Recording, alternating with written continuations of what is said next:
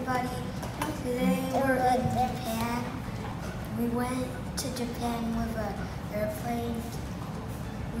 We went to Japan with 2 flights and it was like 12 hours. And we're also going to eat a snack in Japan, and today's special because we're going to eat a Japanese snack, and I can't wait what it is. And today's Japanese snack is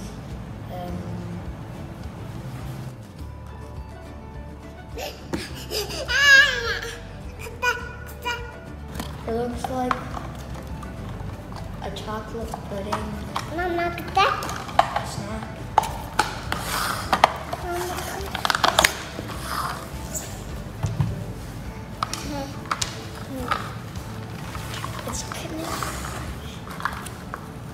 If you hold it too long in your hand, it's gonna melt, so you should eat it fast. It's thick, I can't take it.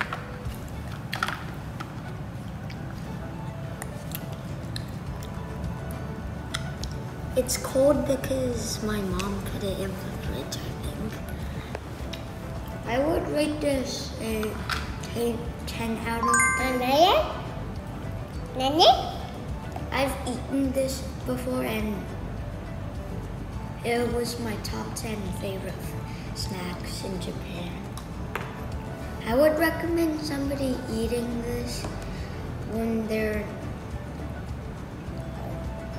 at home because it's kind of sticky, so you might want to wash your hands after you eat the snack.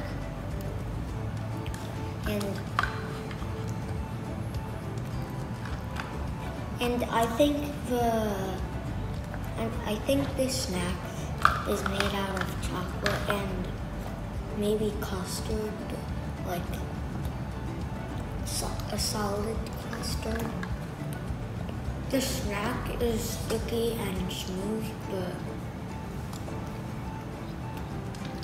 it has a weird combination in it.